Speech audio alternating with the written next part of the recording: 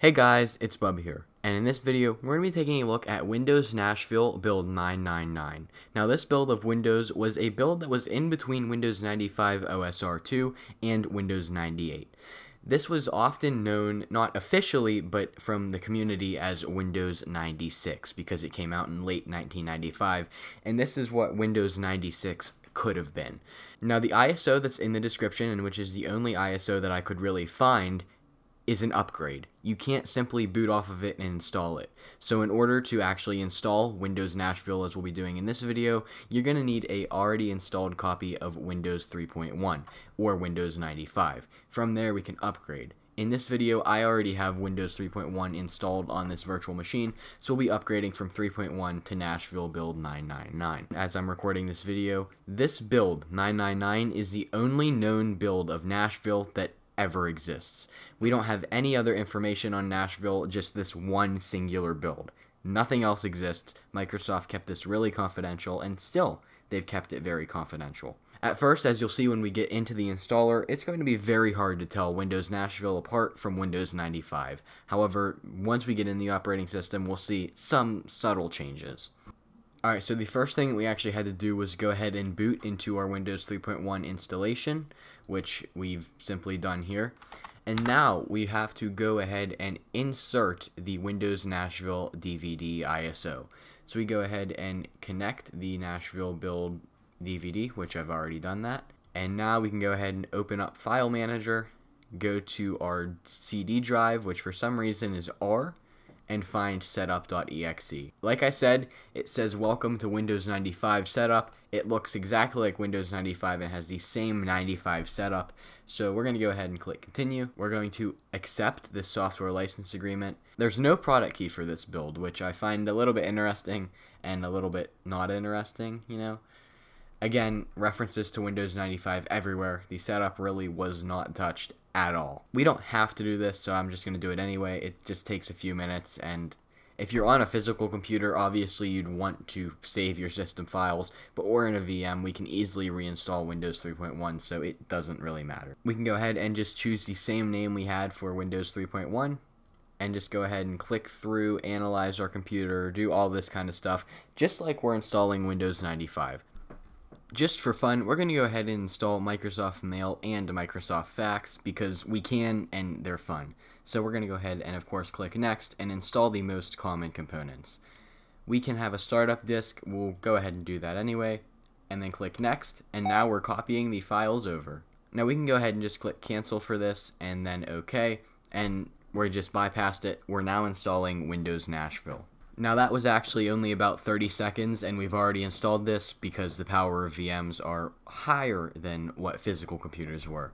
However, now that there is our DOS 6.22 startup disk, we're going to go ahead and disconnect our floppy drive and then click OK to restart the computer.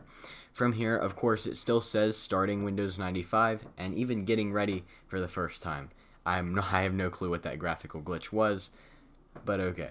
We have to enter a work group, which we'll just put default and go ahead and go through that. Although our computer name and that can't be the same, so I'll do default 1 and then default. Now this is where things get a little bit interesting. We just have to go ahead and click cancel and skip that. So every time we turn on our computer, we're going to have to go through and skip a bunch of missing file notices. But other than that, that's it. Those missing files don't necessarily do anything, and they're not that important. Now this is the Microsoft Exchange setup, which is one of the things that we, of course, enabled when we installed the operating system. So let's go ahead and next, and we cannot skip this. So we're going to go ahead and just exit.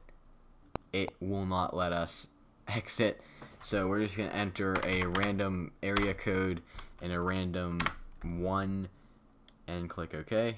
So setup has finished configuring our system. We have to restart our computer for these things to take effect. Even here we can see this says Windows 95. Don't be fooled though, this is not Windows 95. Here are those messages that I was talking about. We can just go ahead and skip through these and we should be brought into our login screen. And again, it's telling us that there's more missing files, which the operating system works fine without them. And here we are. This is our Windows 95 or Windows Nashville desktop. So just off the bat, everything looks extremely like Windows 95, The start menu even says Windows 95. But I can assure you that this is not. When we open the MS-DOS prompt, we can see here that this is Microsoft Nashville, and we run vir. It says Nashville version 4.10.999. And just for some records here, Windows 95 was build 4.00.950, and OSR2 was 4.00.1111. And of course, Windows 98 second edition was 4.10.222.2a. So this is, again, in the middle, exactly like Windows 96 would have been. Now, just taking a look around the operating system, as I said, nothing really is special here. This all looks practically like Windows 95. So what was the point of Windows 96? Why was this ever a thing? And why is it important? I mean, even the README still says August 1995 for the README agreement. But like I said, why would you want to take a look at this if it's exactly the same as Windows 95? Well, there are some behind-the-scenes features here. Microsoft had claimed that Nashville would add internet integration features to the Windows 95 and NT 4.0 desktop, which is building on the features in the Internet Explorer 3.0 browser, which was for release a few months before Nashville. Some touted features included a file manager and a web browser, the ability to seamlessly open Microsoft Office documents from inside Internet Explorer using an ActiveX technology, and of course a way to place dynamic web pages directly on the desktop instead of our regular standard wallpaper. So these are all features that ended up becoming features in later versions of Windows, but not here. They're not really seen here. I mean, even opening properties on my computer still says Windows 95. And opening WinVer still says Windows 95. So other than the command prompt, and I think that's the kernel, nothing has changed. It just says Nashville and it's a different build number. Maybe there's some under the hood things that have changed, however I can't figure it out. Just for fun, we can go ahead and then try to install VMware tools, although I mean, it's so similar to Windows 95, it might just run. Usually at this point there would be an error message, but I think it's going to run. Alright, so we can go ahead and just go through typical VMware tools installation. Setup was already running, and we are getting errors already, 2510.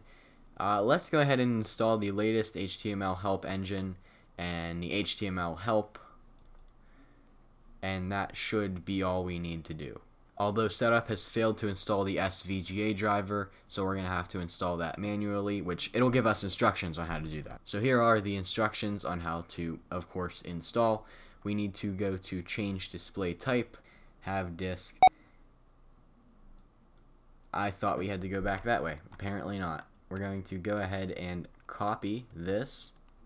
And here it is. It is actually working. I was not really expecting this to work. Go ahead and click apply and OK. Let's go ahead and restart Windows 95, which it says it's Windows 95, but it's actually Nashville. This is also an issue you can run into, which is a Windows protection error. To fix this, just simply reset the virtual machine, and when it brings us to safe mode, which it does, just go ahead and select normal and skip all these. Now we should be able to set Windows Nashville as a better resolution. Okay, the display adapter is not configured correctly. I have no clue what I did wrong, but this is Windows Nashville build 999. Very interesting to see how they really didn't change anything between Windows 95 and Windows Nashville. In fact, most people don't even know Nashville ever existed, which is also something very interesting that I found out. So, with that being said, this was Windows Nashville. If you enjoyed this video, make sure to subscribe if you're new around here, as I do all kinds of technology videos, including device restorations. And with that being said, I'll see you all in the next one.